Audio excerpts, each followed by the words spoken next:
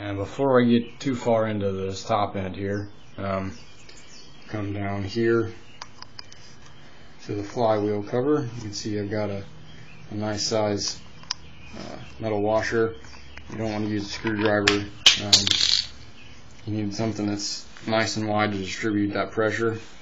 If you poke a hole in that, then you're going to slowly lose oil and it'll look nasty. You pretty much do the same thing up here. Not enough yet. Especially hard to do with the camera in one hand.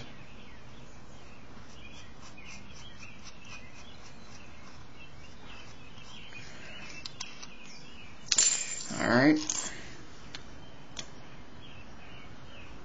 I almost thought that was on top dead center for number 2 already. Okay. Alright, here we've got a 14mm socket. That's what you're going to need in here. You're going to crank this thing counterclockwise, which will spin flywheel inside. And when that spins, these turn. Let's see. Kind of gives you an idea what's going on back in here now. I think, yeah, that spring's wedged all the way up against the lobe because of this valve in here that's bent and stuck. So, alright, that's probably about as good a place as any to start to undo all this. Try to get into the timing aspect of this when I put it back together. But right now what I've got to do is remove these 2 bolts. 2 bolts back there, and there's 2 here, and the same with 2 back here. Once we get these removed from the lobes, or I should say the cams, I'll take you to the next step. Alright, I'll go ahead and show you this before I move too far. I feel it's kind of important. Alright, you see the white line right there. I don't think this will focus without all the glare. No. Okay, there. That is my 2T mark. Top dead center, cylinder number 2. And this is probably the opposite of what I kind of wanted to do. But when you're my lobes aren't in the position that they need to be, it's kind of the opposite. I could continue to spin this, but I think for now I'll leave it. If I spin this around again, the lobes on the right and the left, instead of being inward, they're going to face outward. And for the timing sake, that's the way you want this to be. You're going to be on that 2T mark. These lobes are going to be pointing outward instead of inward. And on your gears over here, if you can see that line just at the top of the case, you can see how it runs even. And it's the same situation back here that I don't think I can get you focused on right there. Alright, that's what it's going to look like, but because these lobes are facing the wrong direction when you go around again, this one is going to have the letters IN above it, and this one is going to have the letters EX.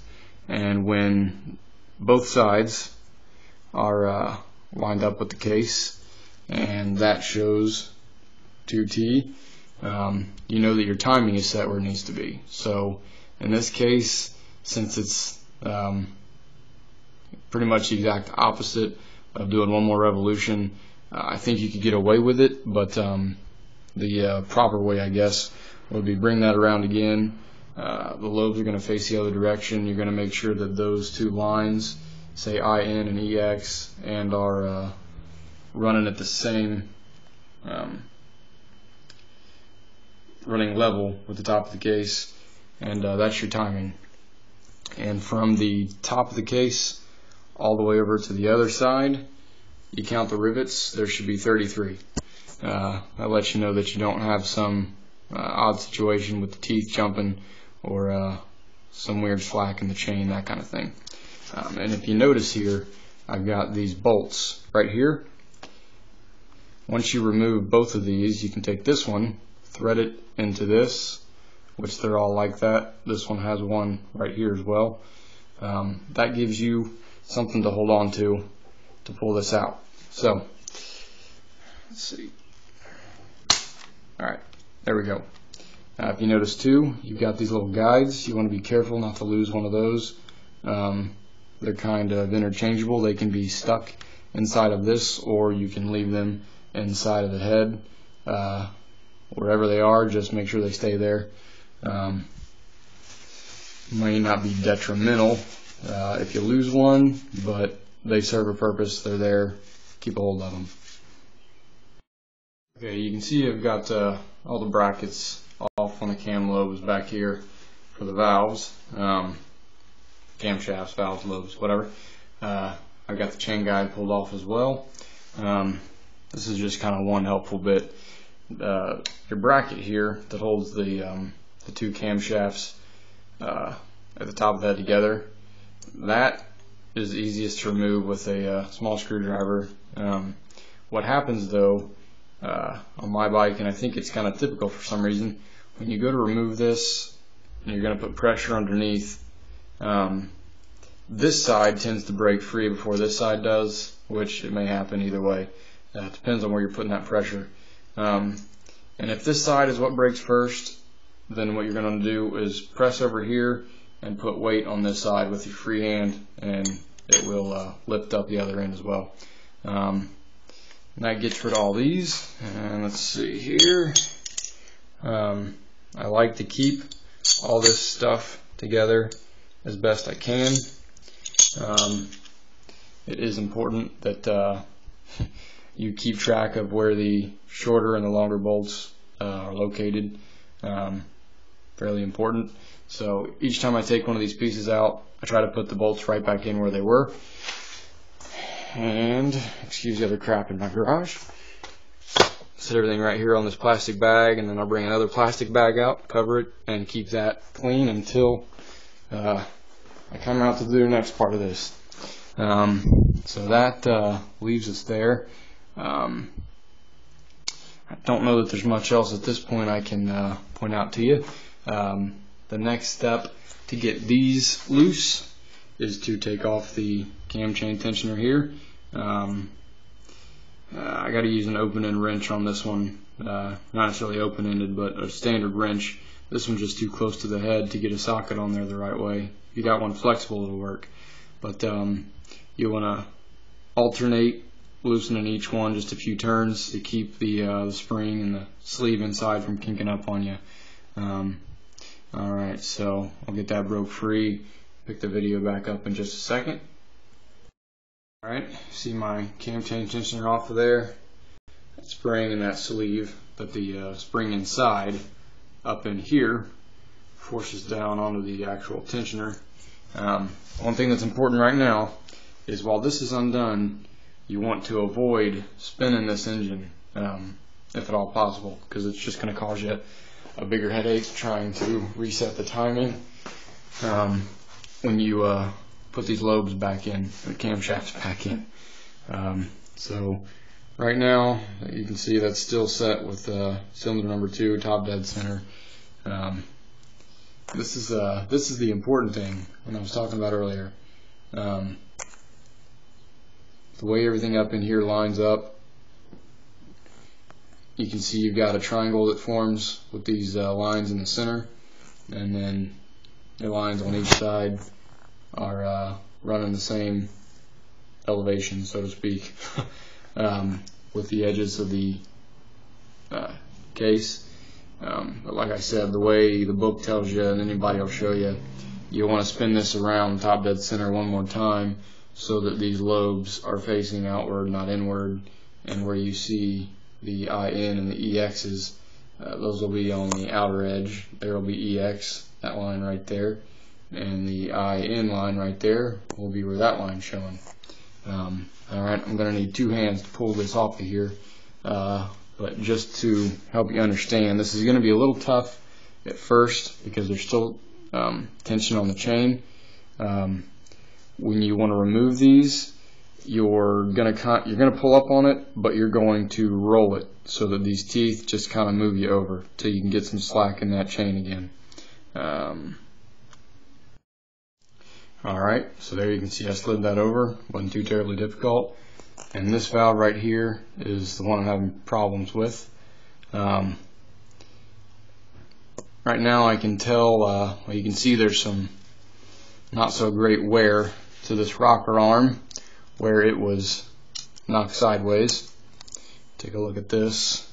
Fortunately the little feet aren't broken, but this groove on the top isn't a good thing by any means. Really it's nothing because I didn't have to go very far with it sitting that way. So it's not even to the point where you can feel it, but you can see it wasn't wearing on that the right way. Okay, important thing. When I had this open a couple days ago, I had to order a new rocker arm. I ended up ordering 4.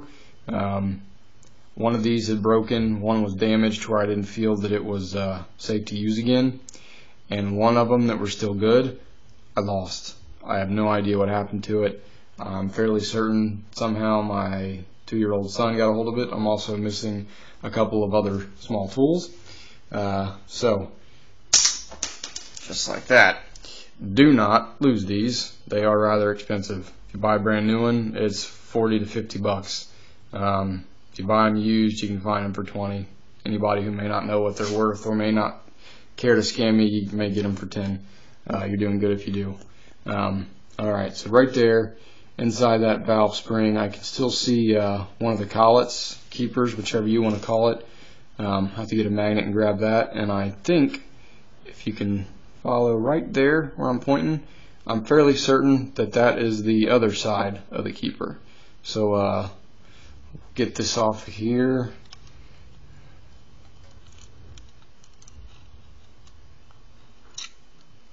Alright, you got an inner spring and an outer spring, and if you look, you can see right there, there's one side of the keeper.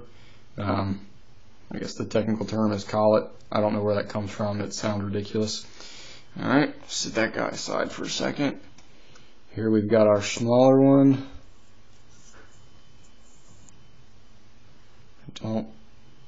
Nothing real important to tell you about that. Alright, and now about the only way to do this, because I don't see what I thought I saw. Come over and grab my magnet, and we are going to start searching through this oil down in here, and if we're lucky I will find that second half of the valve stem keeper. Now I just happened to pick this up from my wife's grandparents. A whole bunch of tools in their garage. Had this for a little while, and it's not been useful until working on this bike. This is a really strong magnet. I have no idea what it ever came out of, but basically whatever we can't see in here, it's going to grab a hold of.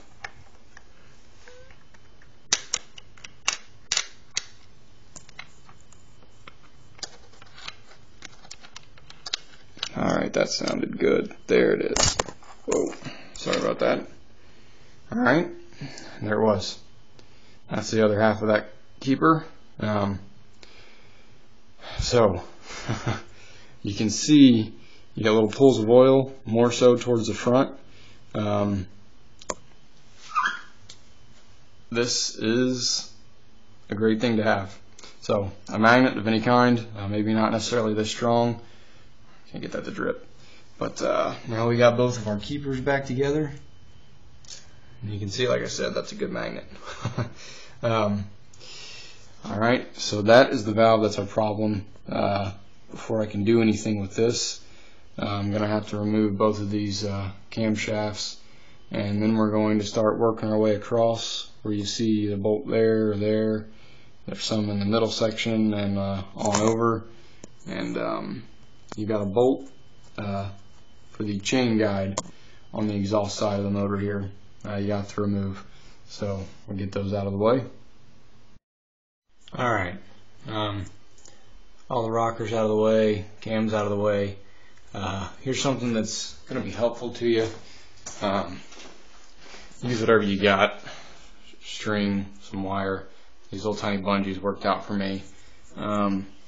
try to keep the tension on this chain so that down in here in your clutch cover you don't allow this to slip off of the gears inside.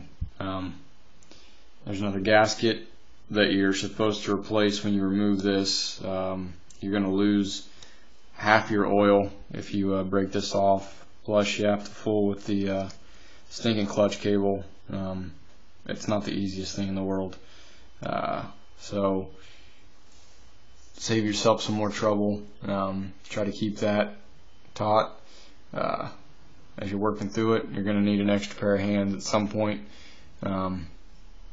Maybe not in our situation, because all I need to do is tap out the old valve down in here, slide the new one up in, and I can set this right back down. So I don't need to do a whole lot with it, assuming I don't find any more damage.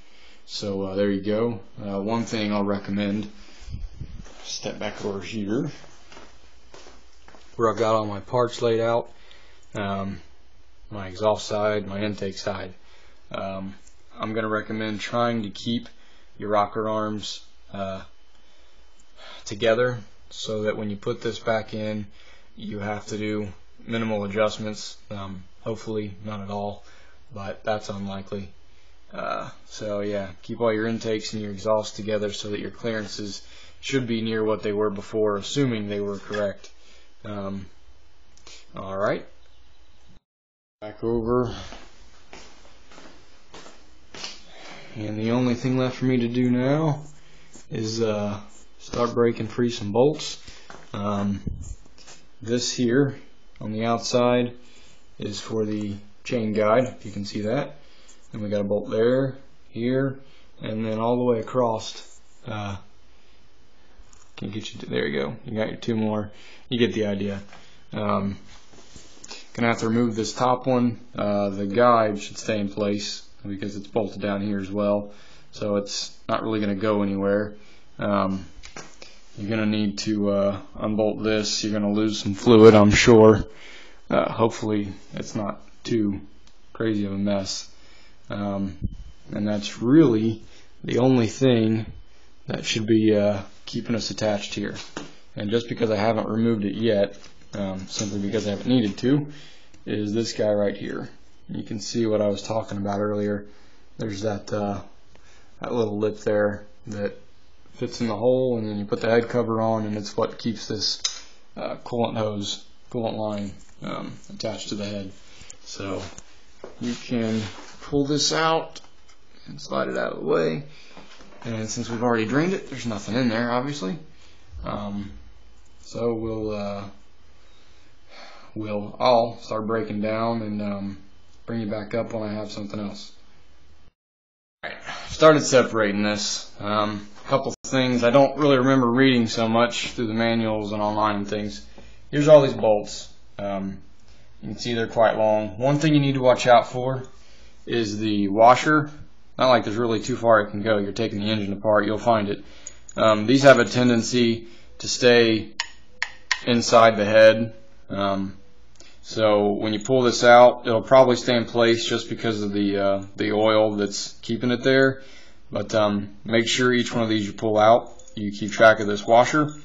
The other thing is this one is about an inch shorter than the rest. That's the one that goes right here. Sorry, right here. That's the one right by itself on the far side. You'll need to disconnect this here. I put the bolt back in just to make sure I didn't lose track of it. Same thing over here. This is for the chain guide, which if you look now, you can see the bar. I put that back in, and your guide's right there next to it. That's the black piece. All the bolts out.